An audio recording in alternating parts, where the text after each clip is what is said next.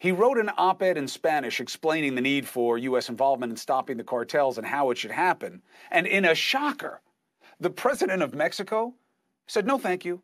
He actually said much more and worse. He called the suggestion a potential violation of sovereignty and an insult to the Mexican people. First question, what's your response to the Mexican president basically responding to your offer and the way he did? Yeah, you know, my response to him is, who are you representing? The Mexican people or the cartels? He seems to be representing the cartels. He seems to have their interest in mind. I mean, the Mexican people want to be rid of the cartels. The Mexican people have been terrorized by the cartels for 20 years at this point. You just named a bunch of statistics. I mean, 60, 80, 100,000 people disappeared.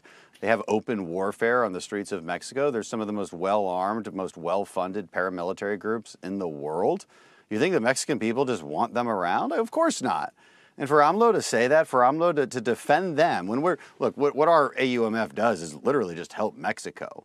You know, and he knows that, right? He makes it sound like there's going to be tanks rolling in over the border, you know, attacking Mexican military all of a sudden. That's, of course, not what's going to happen. What would happen is how the United States operates all the time in these situations. We do it by, with, and through our host government. You know, we had something called Plan Colombia that helped Colombia release itself from the grip of cartels, from the FARC, from the guerrillas, all of it. Colombia is a great place now.